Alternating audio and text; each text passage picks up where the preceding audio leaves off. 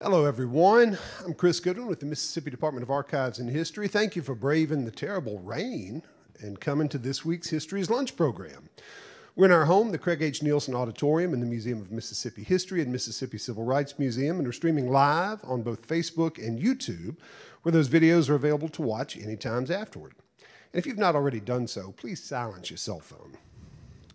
There's several events coming up you should know about.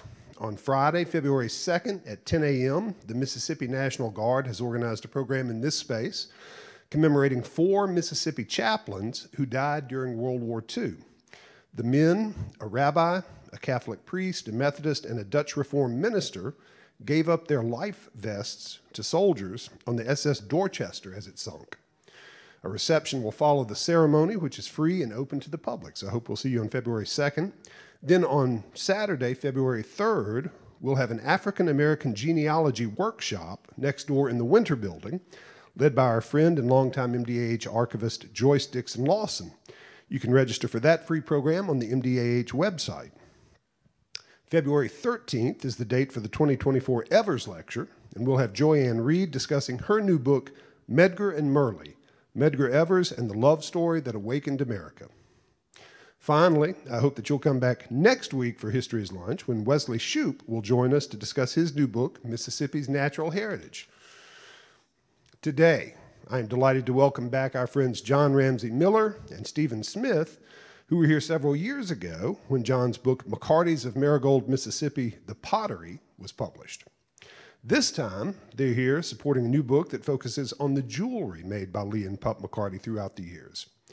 John Ramsey Miller was born in Greenville and educated at Delta State University and Southern Illinois University at Carbondale. His book, McCartys of Merigold, Mississippi, The Jewelry, 1948 to 2015, was published late last year. A former photojournalist and screenwriter, Miller is a New York Times best-selling author of 7 suspense novels and a nonfiction book. Stephen Smith grew up in Merigold. He earned his BA in German literature from Davidson College and then studied law at the University of Georgia. Smith is a member of the board of directors of the USA International Ballet Competition in Jackson and a member of the University of Georgia Libraries Board of Visitors. Stephen and his brother Jamie were the McCarty's godsons and now operate the Pottery.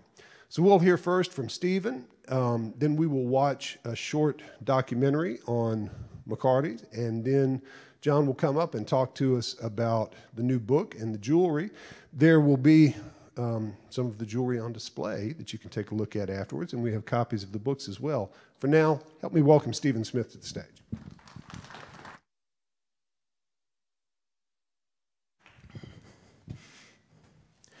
Great. Thank you so much, Chris, for that kind introduction. I'll add one other little quick thing.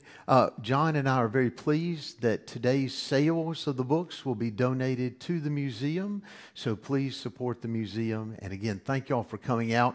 A special thanks also to Chris's staff for putting this together. It's a great series.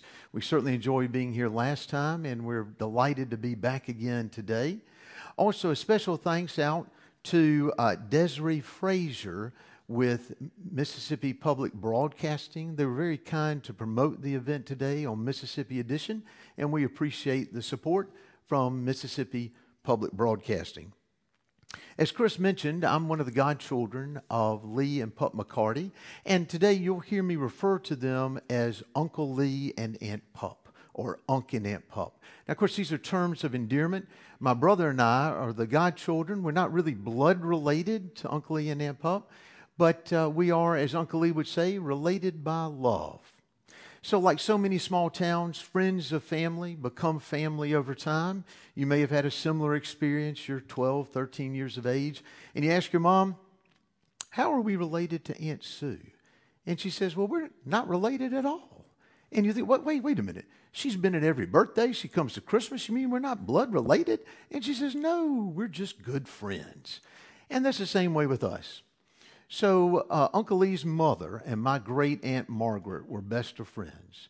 And then when Uncle Lee's father left in the Depression, then Uncle Albert became a father figure to Uncle Lee and helped raise him. Now, Uncle Albert and Aunt Margaret didn't have children, so Uncle Lee was sort of like their child. And then when Uncle Lee and Aunt Pup didn't have children, they got me and my brother. So, And so it was we were very fortunate. We were very fortunate. Uncle Lee and Aunt Pup were a second set of parents to me and my brother, as they were to John as well. And we were all very blessed to have had them in our lives and give us that wonderful direction and input that they had. Now, my brother started out with pottery as a child and worked really kind of as a hobby with Uncle Lee and Aunt Pup, and then over the years continued. And then in January of 1998, Uncle Lee and Aunt Pup asked Jamie to come back to the business and see if it was something that he would want to do. And of course, he leapt at the opportunity. It's a great opportunity. And of course, he returned home as a potter to join the business. And it didn't take him long to realize that they needed someone to run the business side of things in order for my brother and Uncle and Aunt Pup to focus on the artistic side and the creative side of the business. And at the time, I was practicing law in Georgia, so I returned home in June of 1998 to handle the business affairs in the restaurant. And then that allowed my brother and Uncle and Aunt Pup to focus on just the artistic side of the business and the creative side of things. And my brother and I were very lucky. We had Aunt Pup until 2009, and then Uncle Lee until 2015. So my brother was able to work closely with Aunt Pup for 11 years, and for Uncle Lee, with Uncle Lee for 17 years. So we were very fortunate in that regard. And of course, we are very proud to continue the McCartys' tradition in Merigold at the studio, and very proud to say that we are celebrating 70 years of business as of this August. So something that we're all very proud of, and indeed something to celebrate, especially in a small town like Merigold, all 527 of us. It's amazing that any business can stay in business in such a small town for so long, and we're pleased to be there, obviously. Now, Uncle Lee was from Merigold. Aunt Pup was from outside of Ethel and the Hills. They met at Delta State University. Uncle Lee went off to World War II, returned. By that time, Aunt Pup had already graduated from Delta State. And then Uncle Lee went to Ole Miss on the GI Bill, where he majored in education. From there, they went to Columbia University in New York, where Uncle Lee received his master's in education. And it was in New York and at Columbia that they took a class in jewelry making. And John will elaborate on this in much greater detail a bit later. But that's where they really first started in terms of creative and artistic type things with jewelry making at Columbia. Then they returned to Oxford, where Uncle Lee taught in the demonstration school. He taught chemistry. And it was there in Oxford that they really came into pottery. Now, of course, you got to keep in mind, at this time, in the late 1940s, Oxford very small, the university very small. Aunt Pup wanted to audit one of the pottery classes, and she knew Chancellor Williams, J.D. Williams. So she asked J.D. if she could audit the class, and of course he said, well, that's fine, Pup. Just go down there and tell the professor that J.D. said it was okay. So no trip to the registrar's office. She just goes early. Tells the professor, and of course he says, that's fine. Just wait for the class to arrive, and then we'll get started. Well, pretty soon a big fellow walked in, then another big fellow, then a whole bunch of big fellows. And Aunt Pup realized that she was taking pottery with the Ole Miss football team. She was the only female in the class, so she went home that night, and she said, Lee, guess what? And he said, what? And she said, you are going to take pottery. And he did. And that's where they discovered their love and passion for pottery, and that's where it really all began. And I used to joke with Uncle Lee, and I told him that thanks to Chancellor J.D. Williams and Ole Miss football, McCartys came into existence. And they started there in Oxford. They had a little house at 210 South Lamar Street. They had a little garage. They had Uncle Lee's kick wheel in there, a little kiln. But then, of course, the question came, well, what to do for clay? Well, Uncle Lee offhandedly mentioned this in class one day. They needed clay, and a young lady raised her hand. He said, yes. And she said, well, Mr. Lee, if you need clay, why don't you call Dad, and I'm sure you can come over to the house and get all the clay you want. Well, the child was Jill Faulkner, and, of course, Dad, William Faulkner, and the house Roanoke. Again, Oxford being very small at the time, Uncle Lee knew Mr. Bill, as he called him. So he called Faulkner, and, of course, Faulkner said, Lee, come to the house. There's shovels in the barn, and you can dig all the clay you want. Now, when you're back at Roanoke, if you look behind the home, there's a barn. To the left is a large stand of trees. Now, in the 1940s, those trees weren't there. And behind the trees is a ravine. And Uncle Lee would go there and periodically dig clay, and that's what they used for their very first pieces. So it's a great connection that they had. And then one other great connection, too, is that toward the end of Uncle Lee's career, in the summer of 2015, the Chancellor's Office notified us that Uncle Lee would be inducted into the Ole Miss Alumni Hall of Fame, which is a great honor and also a nice bookend to their career, because they started in Oxford at the university, and then to have that recognition at the very end, again, was a lovely tribute to have. Now, when you think about McCarty's, if you were to think of it in terms of, say, a recipe, and you think, well, what are the ingredients to McCarty's? What makes it? Well, obviously, Lee and Pup McCarty as artists. But the trick is that they have to be together. Now, no doubt Uncle Lee and Aunt Pup could have been wonderful artists on their own if they had never met, but they would not have created McCarty's independently of each other. So you had to have first that wonderful artistic chemistry between the two of them, but then also, more than that, was their love for one another. They were married 61 years, and that love comes through in the joy of their work, their creations, in their jewelry, in their pottery, and you can see that. Now, the third element would be the connection with the state of Mississippi, the Mississippi Delta, and Merigold. Now, that's important because if they were somewhere else, and let's say they had decided early on to move to California or New York, no doubt they would have had a wonderful artistic enterprise together, but it would not have been McCarty's. McCarty's had to be in the state of Mississippi. It had to be home. And their work reflects that. Of course, Uncle Lee developed the glazes along with Aunt Pup because of his chemistry background. And you can see that tribute to the Mississippi Delta in the nutmeg glaze, which is that wonderful brown glaze. And it represents, if you will, the rich alluvian soil of the Mississippi Delta. Then also the little black squiggly mark, which is our registered trademark, represents the Mississippi River. The little ridges on the pieces represent the rows of cotton in the Mississippi Delta. So you have those connections right there. Then when you think about how the business developed, well, Uncle Lee and Aunt Pup returned home in 1953 after being in Oxford. Uncle Lee was teaching high school in Shelby. He was teaching high school chemistry. And then it was Aunt Pup's idea to actually open a business. She was the one who decided that they should make a go of it in terms of pottery. Now, of course, neither one had money at that time, what to do. Fortunately, Uncle Albert had mechanized the farm to the point that we no longer needed mule teams in town, so the mule barn was empty.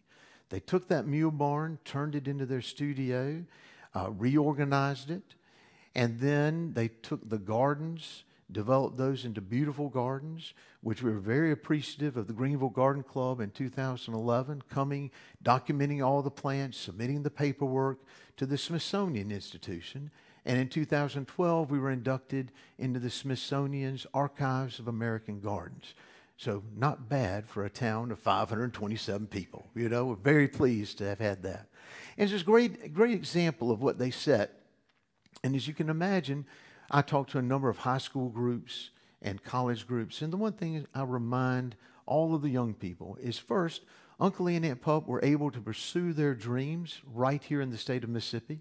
They did not have to leave. There is opportunity in our state. You can pursue your dreams right here at home. The next thing is that they took nothing and created something. They took a dilapidated mule barn, created a beautiful art gallery, if you will, and studio for their work. They took dilapidated mule pasture and turned it into beautiful gardens that are part of the Smithsonian. They took nothing and created something. So these things are possible, and they're a great inspiration in that regard. The other thing is what makes McCarty's unique. Long ago, there was a reporter who asked Uncle Lee that very question. Now, the reporter was not from our state. So he anticipated, no doubt, an artistic answer. I'm sure he thought Uncle Lee would say something along the lines of, well, the glazes are our own formulas, so that distinguishes us from other potters. Or perhaps he would say, the little squiggly mark is the Mississippi River, our trademark, and that distinguishes us from other potters and makes us unique. But that's not the answer Uncle Lee gave. He gave an answer that's typically Mississippian. He said, what makes McCarty's unique is that it reminds people of home, a sense of place. And I've always loved that phrase, a sense of place. And when you think about it, our history here in the state of Mississippi is our sense of place. And how fitting that we are here today at the two museums. Our sense of place, our history. And here at the museums, we are at home. Thank y'all so much for having me. And with that, we're going to watch this wonderful documentary that Rex Jones at Ole Miss did on Uncle Lee and the studio. Thank y'all again.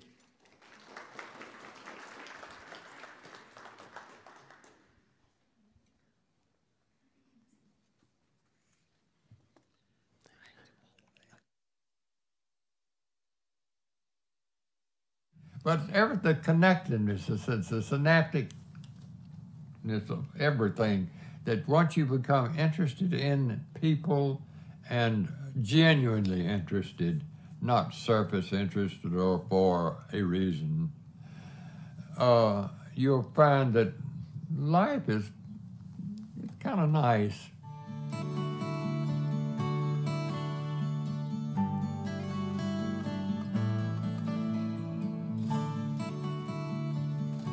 I'm Lee McCarty, and I'm part of Lee and Pup McCarty, the ceramic and designer teams and the gardeners of Merigold, Mississippi. We wanted to come home. I'd been in World War II 5.5 years, teaching at Ole Miss 5 years. I never did want to go off like so many people who had gotten well educated, and they said, you've got to have money to start a business. And I said, well, we don't have any money because I was teaching school. We had to say like $300 or $400 or $500 is all we'd saved. But what we had was the love for the state of Mississippi, and that we knew we could do it.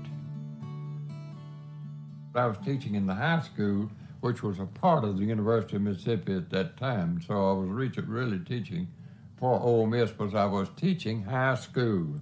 There's been some misconception of that. I was not in that league of being able to teach on the university level. But I was teaching children, young people, and I taught 5 years, and I loved it. I loved every minute of it. And also, the chancellor said, yeah, Lee and Pup, they can make it. And Dick Keep, my boss, said, yeah, they can make it. So they just almost thumbed their nose at the rest of the faculty members that were interested in us, saying, that's what the books say. And they'll probably prove the books wrong, and guess what? We have.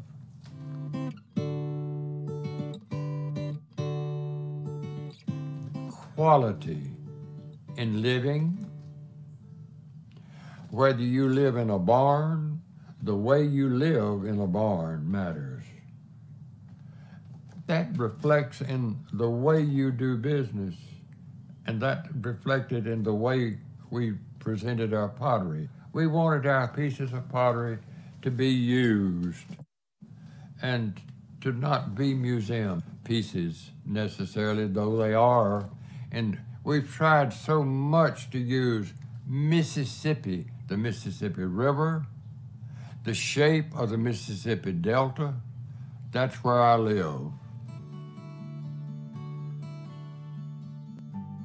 And growing up here in this small community, there was always a relationship, an interrelation, a synaptic connection to so many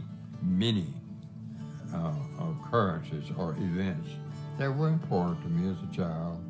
I placed importance on small things. And I spent hours of my life lying on my back and playing with clouds, watching the sky change. One of the most beautiful things about Mississippi, other than the people and the beautiful women, is the sunset.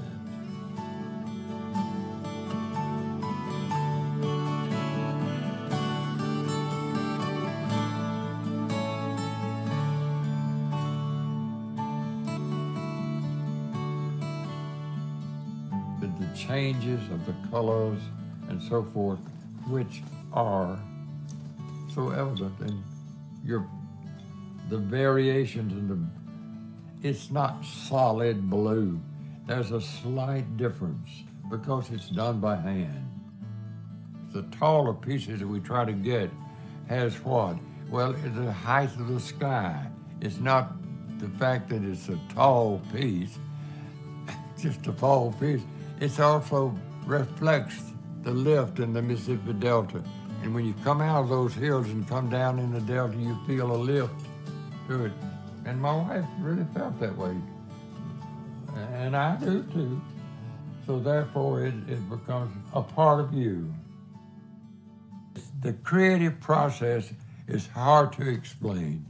There's some things you don't just teach. You have to observe, and it just evolves.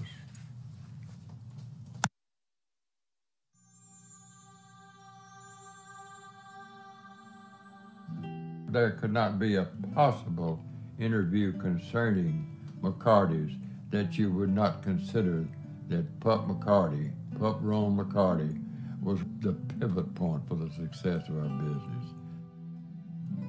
Pup had always been involved with artists, so she was from that league of people thinking and searching for the answer, which we all are.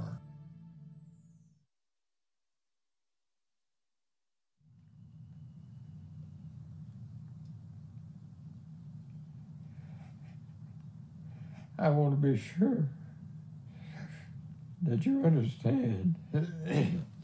I want you to be sure that you all understand that when you marry, your wife becomes a very integral part of your life. And I'm very fortunate. And also the Pottery of Merigold, Mississippi, is very fortunate to have had Pup McCarty.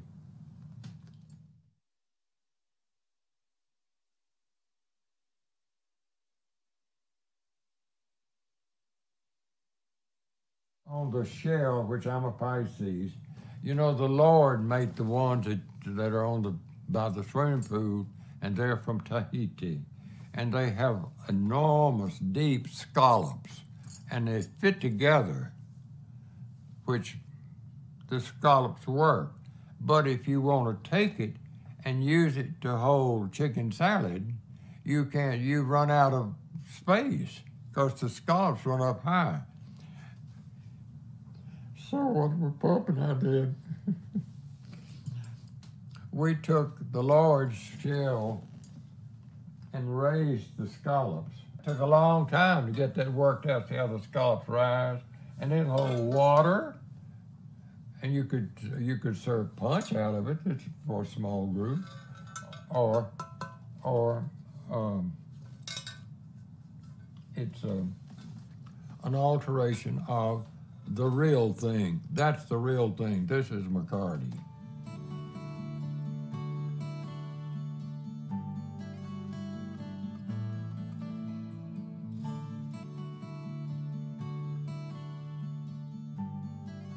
There you are, back again to the connections. Everything is wonderfully connected, so wonderfully connected and interconnected, whatever you do.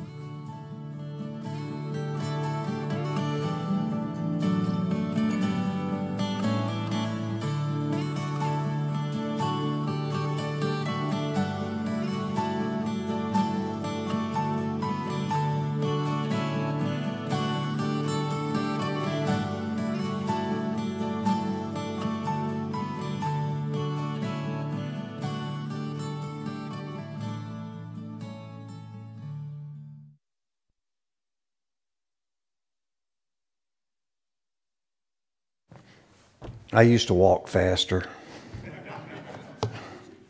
Look at that little piece of paper there. Sorry. I don't want to forget anything. So I wrote down about 4 things. I used to stand without falling, too. The first time I went to the studio, it was summer of 1966.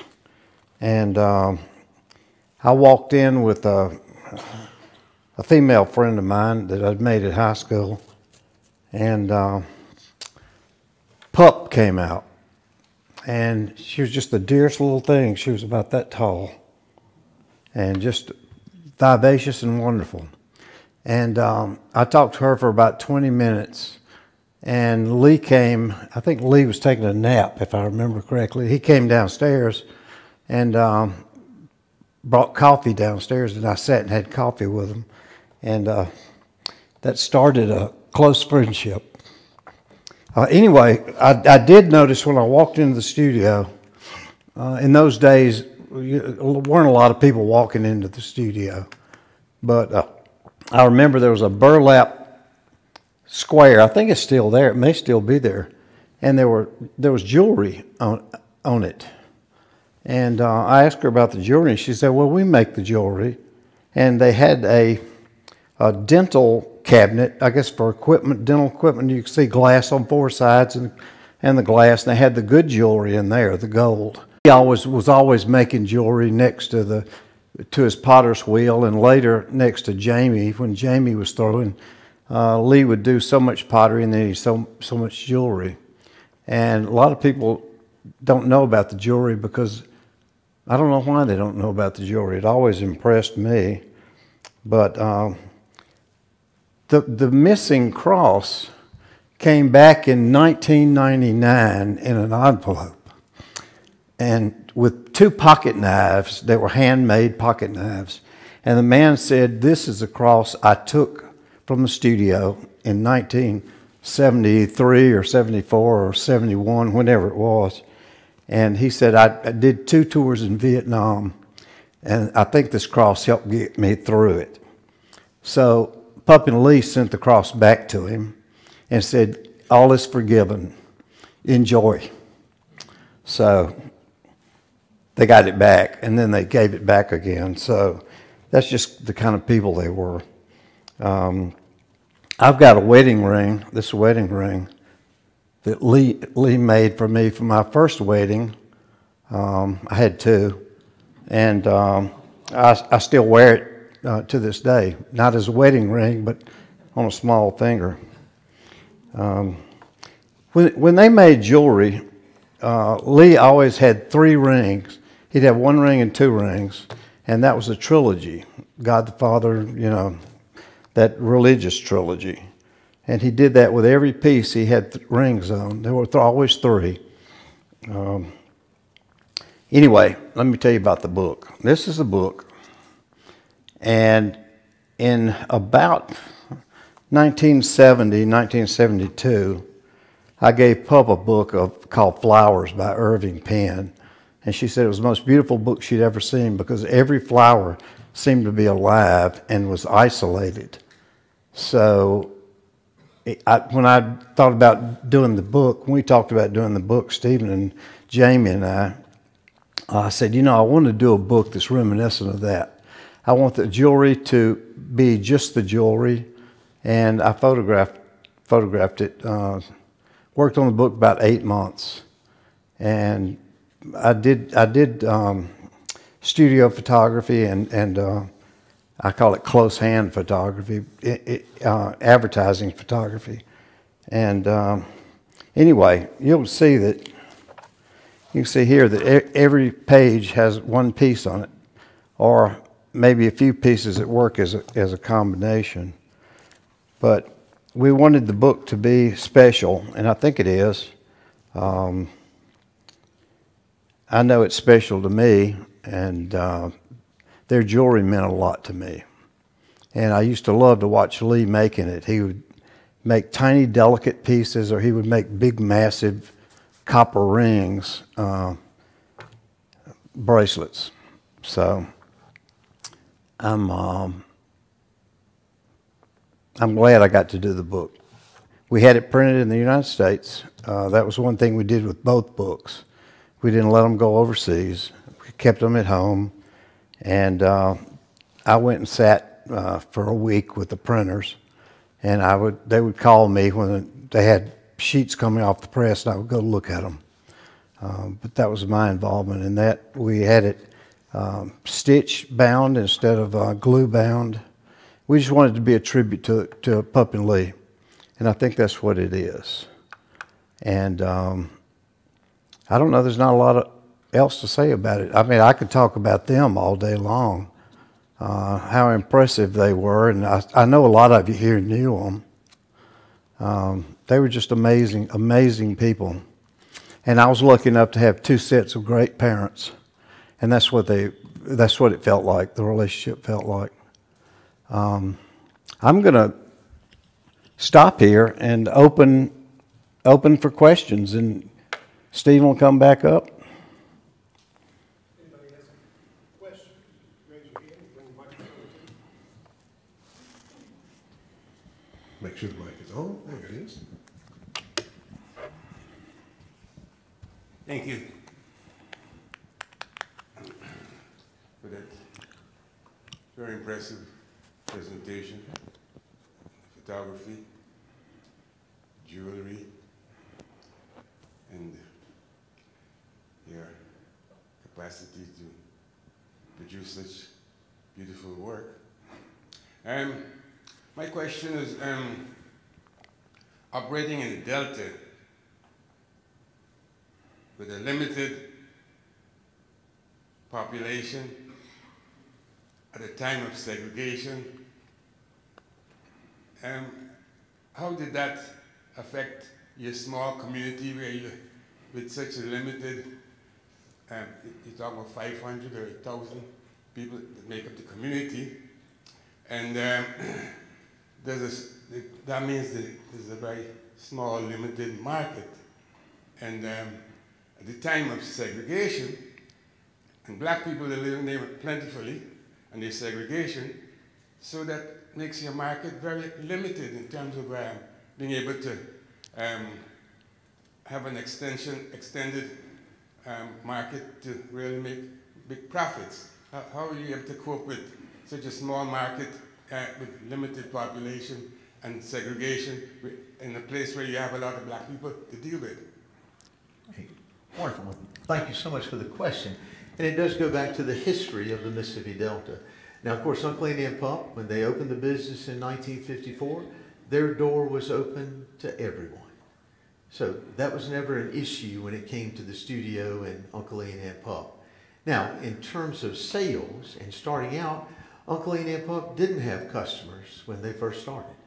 They were very unknown, if you will.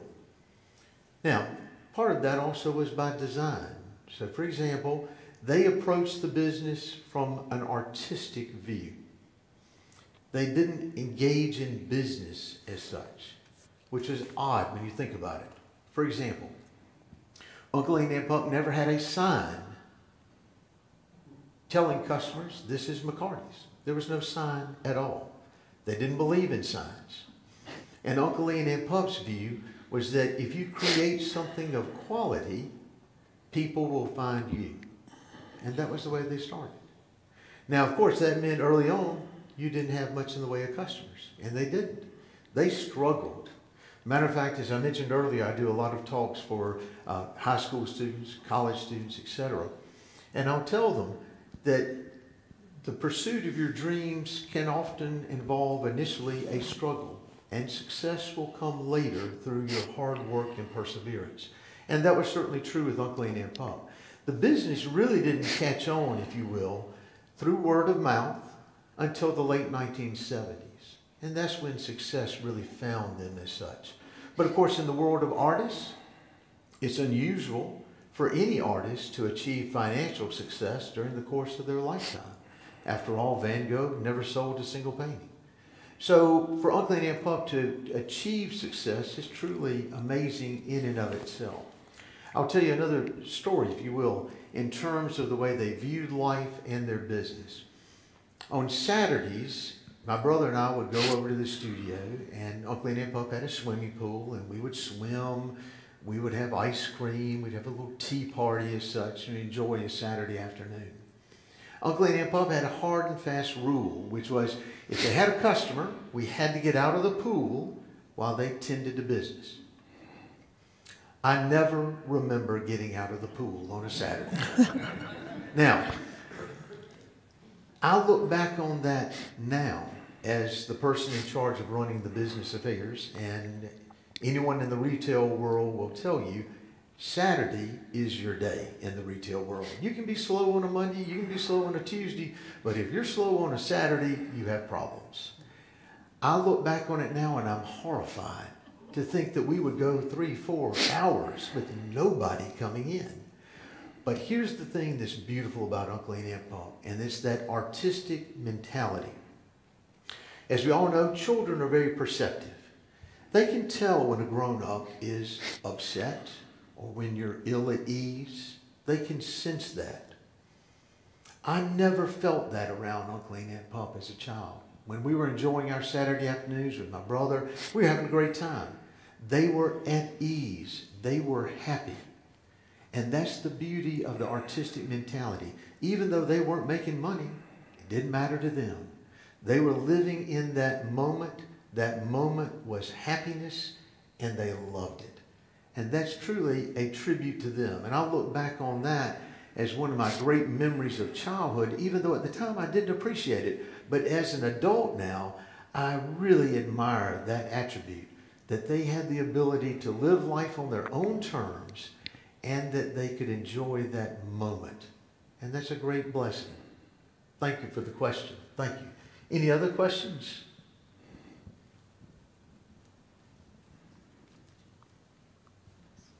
I'm pretty sure I read not long ago about an African-American, I believe it's Pottery, business operation, studio, whatever, in Merigold now. And I wondered whether that was in any way an outgrowth of the McCartys. Gotcha. Okay, I'll take that one as well. There's not one in Merigold, but there is one in Mount Bio, which is a wonderful, historically all African-American community located 2 miles from Merigold. And that particular studio has had great success over the years. Absolutely. But thank you for asking. Thank you. Let me ask a question from the live stream. What materials did the McCartys use in their jewelry making? I can take that one. Everything. They used, for metals, they used copper and silver. Lee was not against melting down sterling silver spoons and turning them into something else. In fact, there's a pair of earrings in here that's spoon, but you can't tell it's a spoon unless you know it's a spoon. They used woods. They used, Pup's favorite was copper. She loved working in copper. I always tell people I can't tell who did which piece of jewelry because I only know the ones I saw being made. And I was never in Pup's presence when she was making anything. I was never in her studio. So I don't know, but they used, he used ebony wood from Africa.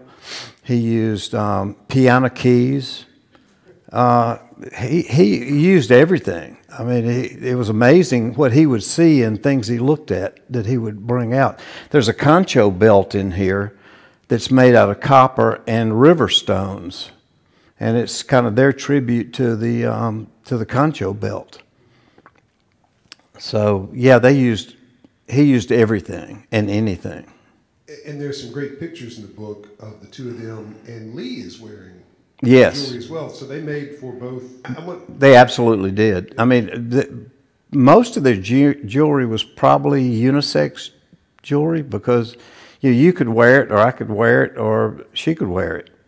And Pup got away with wearing, like I said, she was tiny, but fierce. She was tiny, and she would wear earrings that were, this big. So I mean, shit, they believed anybody could wear anything, and it was a style. Their jewelry, they wore their jewelry, and they gave away a lot of their jewelry, and they sold a lot of their jewelry. But I think the jewelry was more of a way to relax for Lee than throwing pots. I think he was really into it. In fact, I would, recently, before he died, I would see Jamie at the wheel, and Lee would be at the jewelry bench working on jewelry. In his last years, he worked on a lot of jewelry and made a lot of jewelry. And you go around Cleveland, Mississippi, you'll see his bracelets on people everywhere. He was a very generous man and an extremely talented man. But all McCarty jewelry that's ever going to exist has been made. Yes. Yes, all the jewelry. When Lee passed away in 2015, the jewelry went into storage. You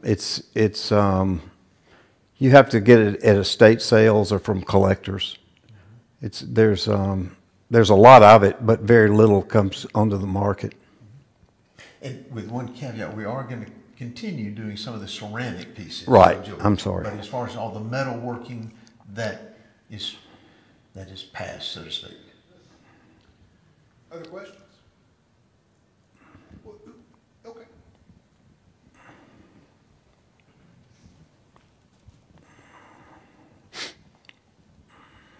Starving artists, how did they survive? They were very thin. Well, it's amazing what that generation could do, coming through the Depression and World War II. And it's a great question, especially for the young people today. I think for that generation going through it, it didn't cross their mind to do anything but that. It wasn't so much a matter of survival as it was simply living. And I think we look back on it now from the modern day perspective, where our crisis is that our iPhone runs out of battery juice, and that generation, they dealt with not having food. But again, it's one of those things of perseverance.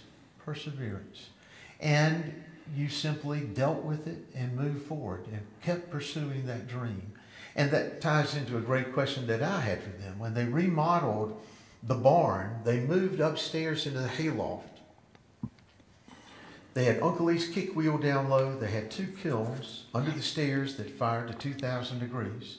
They had no air conditioning upstairs.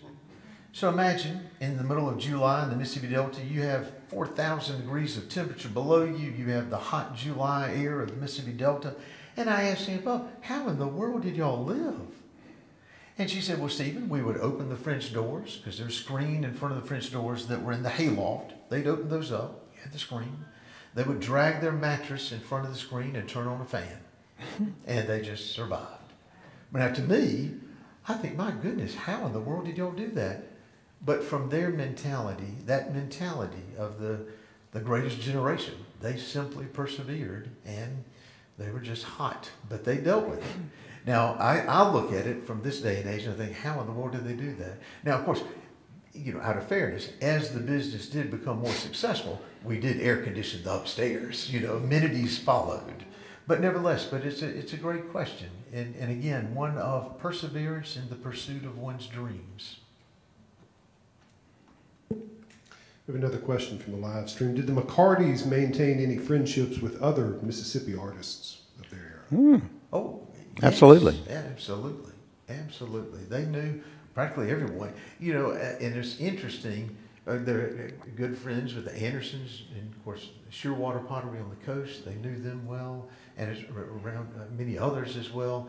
And of course, one of the things that always amazed me as a child was that Uncle and Aunt Pup were in my 5th grade history book on Mississippi history. And I was amazed by that. But yes, they were friends with a number of different folks. And then, of course, knew Faulkner in Oxford as well, and that kind of thing. Sure, absolutely. And Theodore Hamlet, they promoted Theodore Hamlet, and Mary Hull, a lot of painters, and other potters. Yeah, they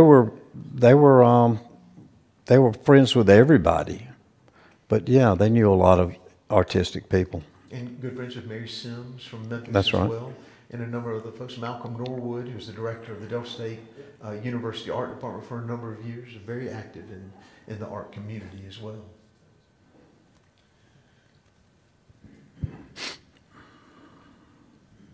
I know they were friends with at least one writer, Will D. Campbell, because I went to Merigold with him to pick out a present for his wife, Brenda.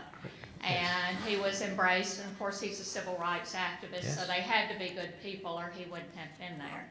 But he picked out a rather large rabbit for Brenda, who, when we got back to the holler, to Mount Juliet, she said she thought she might use it as a doorstop. Hey, you'll know what this is.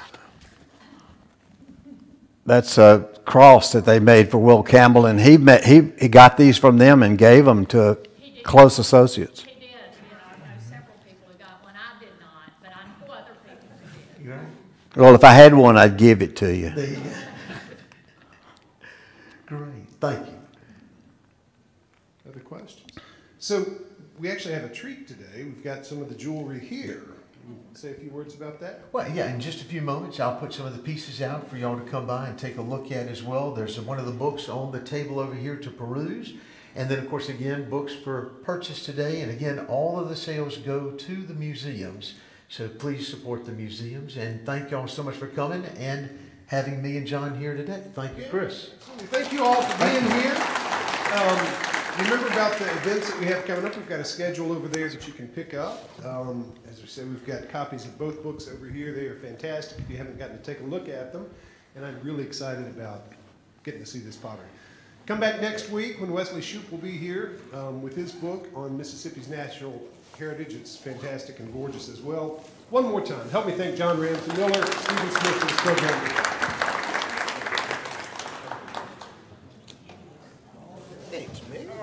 Oh, what's that? Oh, this thing. Oh, yeah. Worked great. Didn't have to worry about that. All right. Yeah, it did. It did. It sounded great. We had a ton of folks watching the live stream. Well, I knew it as the... Not a year away. Oh, yes. How was this? When he was the director of the Delta State Art Department. That's where he all was. those years. Okay. And of course, he was there for probably 30 years. Okay, that's where he least. went. He sure did. One of my